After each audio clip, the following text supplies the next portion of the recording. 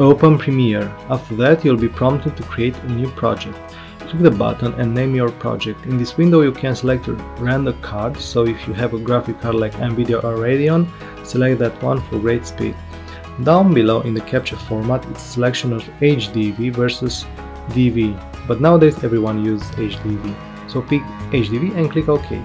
Now your Premiere dashboard is open and you can import footage. Easiest way to do it is to drag and drop the clip.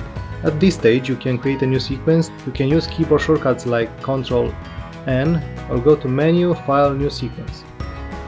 In the new popped up window you can choose the format that suits your video, like Full HD, 4K, frame rates like 24 frames per second or 30 frames per second and so on.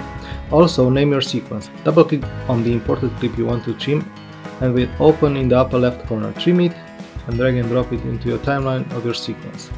Click on the title icon and put the text on your video. After you type your text, go to Graphics panel and customize your title, font, color or size.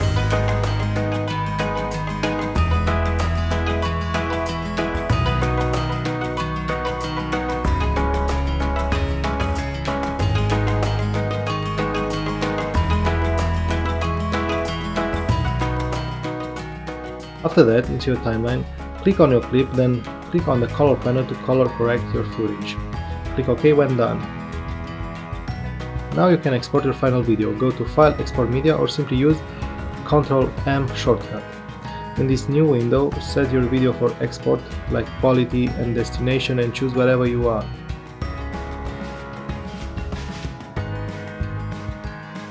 Hit Export.